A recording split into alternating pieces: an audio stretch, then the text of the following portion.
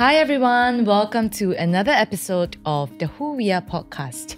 Today I am so honored and privileged to have with us my dear friend and an inspiration to me, Janice. Hi Rachel. Janice. Hi, thank you for having me. So good to be here with you and so good to see you. It's been a while. It has. How have you been? Good. Good? Yeah. You look great. Okay. For those of us who may not be as familiar with you, could you share with us a little bit about yourself, your journey, and how you got to where you are today? Wow. I sometimes find that difficult now to explain where I am because I've been on a journey of unpacking what that means. But I guess I would call myself an actor. And that's what I've been doing for the last 30 years. Yeah. Beyond that, I've also been very much a vocal advocate for the arts. And part of that journey included serving as a nominated member of parliament, representing the arts in Singapore. And more recently, having sort of encountered tongue cancer, that was about 2 years ago, I've once again been on a journey of rediscovering who I am, what I am. So here we are in the middle of this water that I'm swimming in that is pretty fluid at the moment. Yeah. It can take any shape and form, anytime. Yeah, beautiful. Well, Janice, thank you for also so courageously coming out to share about your journey and especially, with what happened in the last couple of years. Could you walk us through, the initial moment when you realized that, hey, maybe something is seriously not right, and the emotions that came up to you when you heard your diagnosis? I think when you discover something that is not right, you don't jump to rather I try not to jump to the worst conclusion. So for me, it was a little ulcer on my tongue. I never thought very much about it. And I was at that time, this was in 2022, about to go into rehearsals for a show that was part of the Singapore Arts Festival. I was about to receive an honor from the French government as a chevalier for, it was like a night of arts and letters. Wow, right? congratulations. Thank you. It was an award. So there were a lot of wonderful things on the horizon, and my little ulcer was nothing that Seemed I thought innocent. Was urgent or important. And then, not to say that I didn't deal with it, because when it didn't go away, I did see a doctor, I did see an ENT specialist, I did go back to the doctor again, went to see a dentist. Why is it not going away? And no one really rang out any alarms or red flags at that point, because oral cancer is not common. Tongue cancer is still pretty rare. So no one jumped to that conclusion. It was only after repeated visits to my dentist that he went, I think you should get a biopsy done just to make sure we know what it is. Yeah. And at that point, how long has it been, since the day that you spotted your ulcer? So from that day to the day I got my diagnosis, it was at least 3 months. Wow. During which I got an award. I did my show, finished it, went to France for a holiday, came back, and my ulcer was still there. And I'm like, I think I better do something about that. Wow. Interesting how we can also tell ourselves stories to wish away what we think might be bad, Wow. So I think there was a part of me that couldn't believe that it could be anything more. Because for something like tongue cancer, and I also read that, typically it happens to men more than women, and also male smokers, if I'm not wrong. Yeah. And so maybe that's also why, the doctors did not immediately think that it might be cancerous. Yeah. Although the demographic, if I'm not wrong, is changing. It's changing. And there are more women now, and they are getting younger. Yeah. And some of it is HPV related. HPV related, wow. Yeah. So when you first heard your diagnosis, what was it like? What was going through your heart, your mind? I think when we went in for the result, I was already prepared to hear the worst. And I am very much a doer person. I'm task-oriented. So when I heard the diagnosis, other than the initial disappointment in the result, straight away I could remember my mind kicking into, okay, what do I need to do? Who do I need to see? Let's do it today. Who do I need to call to make sure that I'm getting the best advice as to what the next steps are? And in the 3 days immediately following the diagnosis, I think I met 9 doctors. Wow. It was a whirlwind of back-to-back consultations. Primarily because anything that has a tumor that needs to be taken out requires speed. You do need to act quite quickly. And therefore, making sure that that's the right course of action and what the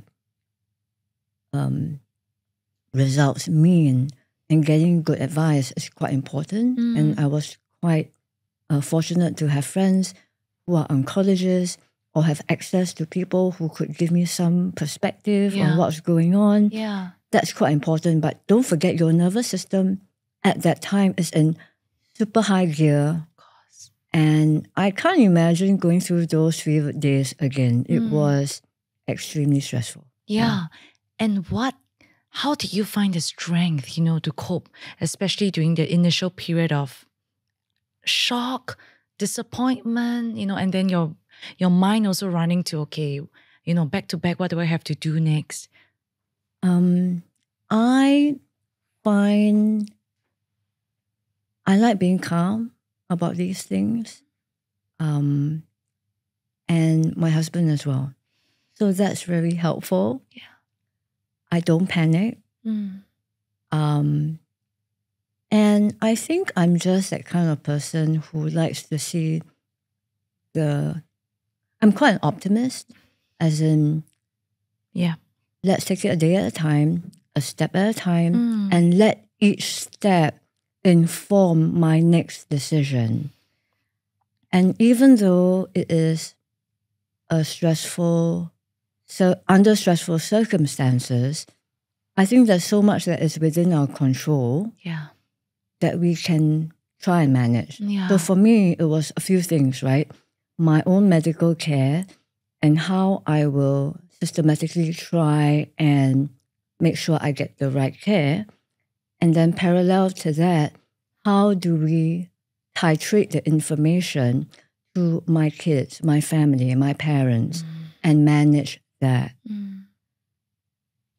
Putting that, in fact, in the forefront took the attention away from myself. In a way, it helped me because I was more concerned about how it would impact them. Being well, recovering, and staying positive would be important for my family and my kids. And that was what I started to focus on. Amazing. Janice, could you walk us through, when you were in the doctor's office and was your husband Lionel there with you? What did the doctor say to you at that time? So, I probably can't remember very much, but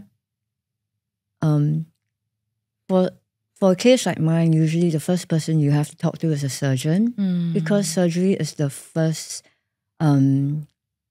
immediate treatment option. And surgeons are very visual people. Yeah. They will draw it out for you, where it's located, how what the size of it is, what needs to be done, and all the statistics around your survival and recovery rate will all be drawn out. And I remember, and I still have a notebook full of these drawings. So literally every visit I had to a doctor or any oncologist or specialist, I will bring my notebook. I wrote down everything because I do not trust my own brain in that room to remember or be able to process what I'm hearing. And it was very useful to then go back home and review what they said. Or 2 weeks later, what were they referring to? Because some things may not make sense in the moment. And I kind of, I'm that kind of student now. Very hardworking one. Take notes. So well, it helps. Yeah, it does. Yeah, especially for such an important matter. Of course, doctors being doctors go straight into the step-by-step treatment plan. But I think what I find most useful about my visits to them is when they are able to tell me things that I can do. So what was very important, for example, was I had 2 surgeons. My first surgeon ultimately said to me, "You're not the doctor.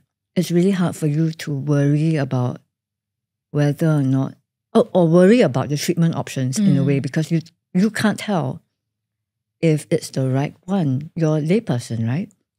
You're not God either." And that there's a certain sense of the universe or God or it is in someone else's hands. It's like surrendering. Right? Yeah. So now what can you do? Wow. So he said, you can sleep. So make sure you put away your phone and get enough sleep. You can drink a lot of water so that you're hydrated. You can put on some weight so that when we go into after surgery or if you go into radiation, you will lose weight and we need you to put on weight in advance for that. You can keep at your exercise while you can. And if that gives you some kind of sanity or peace of mind or a sense of wellness, please do that. Yeah. And so he listed me a couple of things that I could do, and that was perfect because it gave me a sense of agency over my health and a sense of working towards a better outcome as opposed to I'm helpless. Yeah. Yeah. No, that is so useful and that is so helpful. I can also imagine, Janice, when you had to go for back-to-back doctor visits, back-to-back scans, there must have been a lot of uncertainty and maybe even fear. What helped you also stay grounded and maybe even sane during this period? I don't try and worry about things I have no control over. So as far as possible, I don't look beyond the day. And try not to think too far ahead of, well, if this scan turns out like that, what's going to happen next? I don't know. Wow. So it's very much a yoga practice where I only have now. I only have my breath. I only have today. And if I kick it in the butt and do it well, great. And it's a win. Go and sleep. Tomorrow we try again. Beautiful. And I know it sounds almost simplistic, but it is amazingly effective in keeping you grounded and not in your head too much, It definitely helped also to write. So literally on the first day, I took out my laptop and I paid for a journaling app. So Janice Koh, it's very Janice Koh to be so almost like so practical about it. But I literally paid for a journaling app on the day of my diagnosis. Wow. Went home and I wrote everything that I was feeling. Yeah. And I even wrote all my symptoms. And it was a way of also keeping track of how I was feeling and compiling it and sending to my doctors. Hi, you know, this is what I'm feeling today and it's a bit painful and blah, blah, blah, blah, blah. I have a role to play in my care, and it was both a way of venting, releasing, but also having agency over where I want to be on this journey. Wow. And it also helps to meditate. So having some quiet time, 10, 15 minutes of reflection or quiet was a way of also calming down all the nerves or anxiety. So there are a few things, and I try my best to still do that now. Yeah. Yeah. I mean, that's beautiful. You know, it's such a great and consistent reminder of focusing on what we can control in a world where there are so many external factors or so many external situations that we may not be able to control. Janice, how has your experience with cancer reshaped your understanding of the meaning of life? I think very, very simply, it reprioritizes what is important. And I think it hit very close to home when I had, okay, let's rewind a little bit. Yeah. I had done my first surgery, and we received the pathology on that tumor, and I sought a second opinion on what the next step should be. And the second opinion advised that I go in for a second surgery to make sure that the margins are clear. Yeah. At which point, it became very real that I might not speak the way I speak ever again. And it would be a life-changing moment. And at that point, my doctors, looking at me, were very afraid that I might not proceed. And I said, do whatever you need to keep me alive. Wow. I don't care if I never act again, if I never speak again. Because I have my husband, my parents, my 2 kids. I'm not done with life. I want to be around for them. So what is my career? What is my achievements? It's not here to save me right now. That was the thought in my head. Everything that I've done in my past, or every award or honor, can't save me now. Yeah. I can save me now by saying yes to a possibly more aggressive treatment. Yeah. Because I don't want to take a risk of it relapsing or recurring and so on. So I think, you know, in anyone going through a medical journey, there are key milestone points in that journey where you might have to make some hard decisions. But I think because love and family are so important to me, it was not a difficult decision to make. Wow. Yeah. I can only imagine, Janice. It's a huge decision because that's essentially like your whole identity. Yeah. As an actor, your voice plays a significant part of your identity. What was it like when you had to navigate, you know, the emotional journey of rebuilding and redefining yourself again after this episode? I think I still am. Yeah. Yeah, I think I still am. Identity is a very interesting thing. I feel that I possibly have put too much emphasis on what I do as who I am, you know, and it's quite natural and quite human. And suddenly I had no choice but to relook at who I am if I no longer do what I enjoy, love, have been good at for 3 decades. It was both a grieving process, but also an opportunity to cast off a cloak that I had worn for very long, and thinking a little bit of it as a Marie Kondo moment. Like, yes, it has been giving me joy, but is it time to shake it off and declutter, you know? Wow. And since I don't really have a choice, then declutter lah. And maybe buy new clothes or look for new things, new ways of expressing who I am.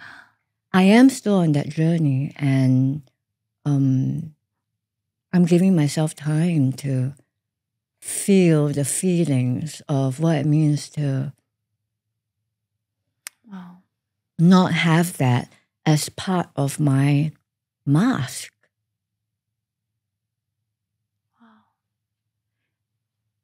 Yet at the same time, do you know who you are in your core, where your self-esteem comes from, where your self-confidence comes from, where your self-assurance comes from? That is amazing, Janice. Well, I mean, I try, and I think there are good days and bad days, and it's a bit of a roller coaster. It's so nice to hang on to things that make you comfortable and make you feel good about who you are. And what you have achieved. Yeah.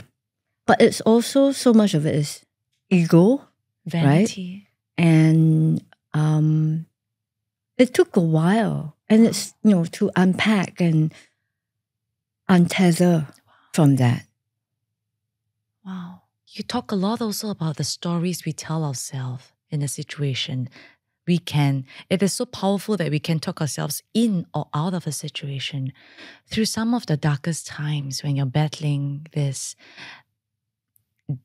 cancer, what are some of the things that you tell yourself, or what is the story that you're telling yourself in your head? I don't know if it's a story as much as being in touch with what I want and accepting where I am. Wow. So what do I want? I mean, I guess you could say in the darkest moments, it could be right in the being mired with all the side effects of radiation and pain. And at that moment, what do I want? I want to be well. So I will turn up for radiation every day. That's what I will do for myself. What can I do now? I want to be happy. So I will invite help. I think it was a very interesting discovery of who I am under those circumstances. Because I don't think I've ever been tested in that way. And going through that and realizing, I did all right. That was not too bad. It was, in a very ironic way, some of my most joyful moments in my life. That 3 months of cancer treatment, because everything slowed down. I saw all the people I loved regularly and spent time with them and spent time at home and was surrounded by love and care. With people that matter. Yeah. So I was very happy. Yeah. Isn't it weird? If you think about it, it's like that should have been some of the most challenging moments, and there were. But when I look back at that time, it was very, very precious. Wow. Would you say that that was some of the greatest sources of strength and support through that period? I think the realization of what was important to me, one, and the realization that I had the capacity to get through was very empowering. Yeah. Yeah. It was a culmination of, in a way, my own attitude towards life, but also my life practice. So I'll give you an example. I don't think I would have gone through that in as good a shape if I did not have a certain spiritual practice. And when I say spiritual, I don't mean religious. I mean being able to tap into an inner universe and trust my instincts or gut, being able to show up even on a yoga mat when I'm tired and say, I will just do 5 minutes even if I'm tired. But this is for me. Same thing, I will show up for radiation, even though sometimes people give up on radiation because it's too painful. And I'm going to show up for me every day. And those little things that, in a way, are a reflection of who you are. It showed me who I was. And I liked that person. Yeah. You know? So yes, I'm an actor. Yes, I may have won awards or whatever, but I love that. where I am and how I dealt with the illness showed me who I really was. Well, it exposed, usually crisis, it exposes who we are deep down, or a really turbulent time or challenging time in our lives to expose who we are. And what you're saying is that you like who you've been exposed to. It sounds to me also that you've been keeping to your promises that you make to yourself, whether big, whether small, showing up on the yoga mat, showing up for your treatments, because it's, yes, for yourself, but it's also for the people that you love, and you want to honor that. Yeah. You know, Janice, you spoke earlier also about asking and accepting help from the people around you, which is something that actually a lot of us struggle with. What was that like for you? And what did you learn from that? When I shared my diagnosis with someone I knew who had gone through breast cancer, she said to me, please don't keep it to yourself. Right. Because she did at first and it destroyed her. And she found that it was so much better to be open because then people will rally around you. And that was a very important piece of advice for me. In particular, because being a public figure and my illness being so obvious, what's the point of hiding it? You know? So that's one way of looking at it. It will come out at some point. So I was very open about what I was going through while managing people's concerns, right? And the minute you tell people, they want to help you, but they don't know how. And by saying yes to whatever, make soup, yes. Yeah. Come over, yes. Don't come over, fine. Send flowers, okay. Wow. Because people care. Yeah. And they want to tell you and show you that they are there for you, but they don't know how. And by saying yes and inviting them to be part of the experience that I'm going through was good for them, but was also good for me. Yeah. On top of all that, I also kind of, I booked a physiotherapist, I booked a speech therapist, I booked a psychiatrist, counselor, a therapist. All the professional my coach, help. Yeah.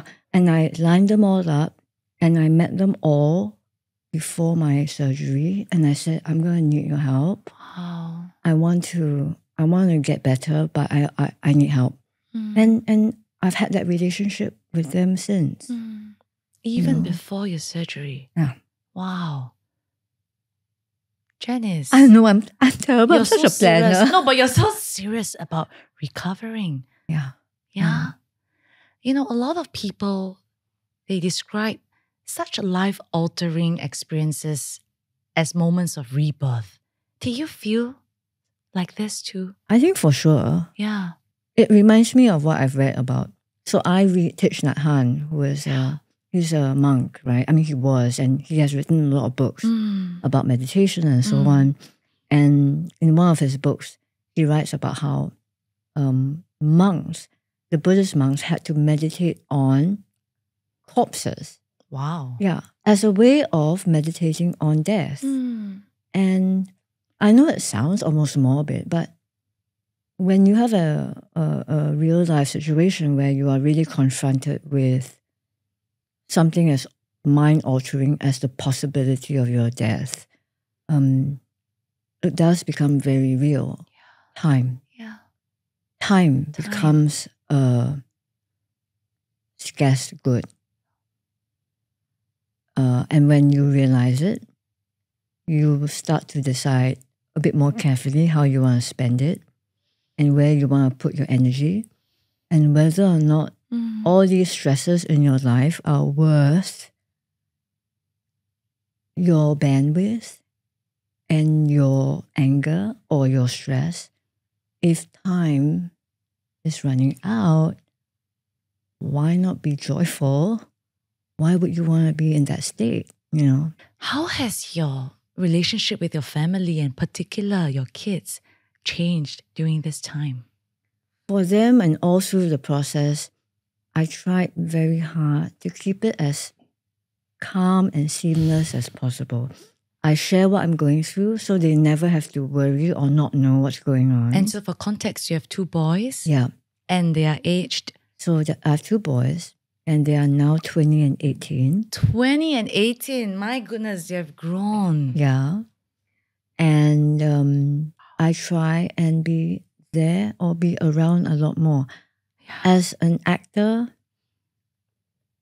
for so many years, I've been away from dinner, from birthday parties, from whatever events, because I've had to travel, tour, or be in the theatre.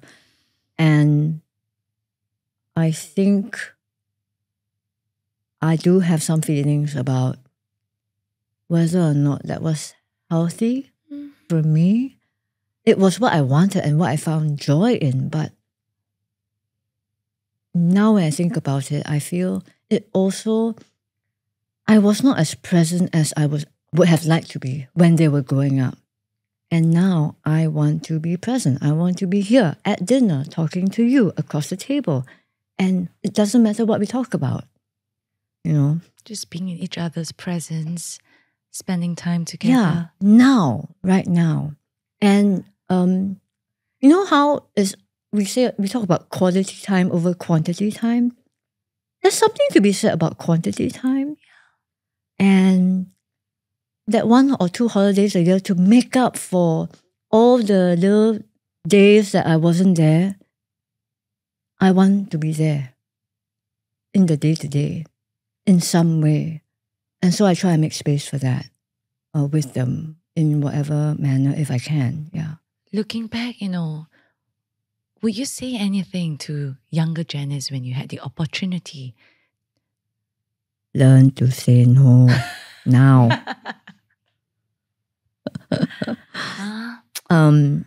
But I think it's all tied up with ego, identity, achievement. That made it challenging at that time for me to say no. Because saying yes means saying yes to more opportunities, what? more. Yeah. And there's nothing wrong with that. Yeah. It's just whether or not that was always the right decision. Yeah. Yeah. I would say you don't have to take up every job as a way of justifying who you are or what you can do. Because there was a period where I said yes to everything. And it was a way of making myself feel like I was enough, I suppose. And needed. Yeah. And there was a cost. And that was time put into other areas of my life which were important but sometimes took second place. Yeah. Yeah. In times of crisis, many of us might grapple with faith and doubt. How did that play out for you? Because I'm not a religious person, that doesn't mean I don't believe in a God or a higher being. Yeah. And for me, so there was no sense of doubting, but more of I can only control what I can control. And if the wider universe will turn the situation in a way where it's not what I want, then I will have to learn to accept that. Wow. Yeah. I mean, I feel acceptance of where we are or how things are is such a critical part of finding peace. Otherwise, we are constantly struggling and life becomes a real struggle. And yet it's one of the hardest things to do. How do you define success and fulfillment now, and how has that evolved over the years? There's a moment in the film by He Shu-ming called Ajuma. And in that moment, toward the end of the film, the lead female character is left all alone because her son has moved away. Her husband is no longer there. Her mother-in-law, whom she cared for for so many years, has passed on. And now she is alone. And in the film, I just thought to myself, wow, is she successful? Is she successful when all the people whom she worked so hard all her life as a homemaker for are not even with her anymore? Is she successful? And I can only think, yes, if she chooses to believe that it was worth every moment of her time. And therefore, I feel, to answer that question, it has to lie in you. Are you successful? Can you answer that without having to depend on someone else to tell you you're successful? If you can get that sense of, yeah, I'm good, I did well, then you're successful. Why do you have to wait for someone else to tell you? Or some kind of endorsement from a third party? Yeah. If you're waiting and looking for that, you might end up quite bitter and quite disappointed if it doesn't come. So that's what success looks like. Yeah, and that's a beautiful reminder. Was there a quote or a saying or anything or word that you held tightly to during this entire period? The first thing I wrote when I came out of surgery 2 years ago was a quote from Pema Children. And it was, start where you are. Wherever that may be. Wherever you are, there's no perfection, there's no perfect meditator, there's no perfect anything. Start where you are, and we will put one foot in front of the other and journey from here. Yeah. There's no need to look back at your past or what have you done or do I deserve this or why me? Why bother with those questions when you have the day and tomorrow and the day after? So it was wise to not be too hell-bent or concerned about what brought you here. It's over. Yeah. Look forward. And on that note, what are you looking forward to and excited about for this new season of your life and journey? I think I know I'm in a period of change, and that's quite exciting. I want to lean into it. I set aside this year and maybe the coming year to learn new things. Because if I want to change, then I can't hang on to what I know. I need to expand our minds, our that's right. toolbox. So I signed up for a Japanese course so I could learn Japanese. I, on the very last minute kind of whim, decided to do a teacher certification course in Fitzmaurice voice work. Wow. So that I can teach voice work. Wow. And you must be thinking, oh my God, listen to her. Someone who is so worried about losing her voice, teaching voice, well, that's precisely why I need to go to where it is uncomfortable. Yeah. And that's part of building the resilience and stamina for change, I feel. Wow. Being uncomfortable. Wow. And I also, in the transition, feel I've been so fortunate to do something that I love so passionately as my job. And now it's like, how am I going to find the next thing that I will be equally passionate about? So I don't know what that might be. So I need to go on a excavation, investigation path, yeah. And we're so excited, to see, what happens next, especially as you write the next chapters of your life. Yeah, or dictate it into a phone. But Janice, thank you so much for sharing your heart, your journey, your lessons, your wisdom. I have personally been so impacted just sitting here watching you. It is just so inspiring. Thank you. A lot of us, we always read about the regrets of the people in their dying days, and if they could relive their life or live better, how would they do it differently?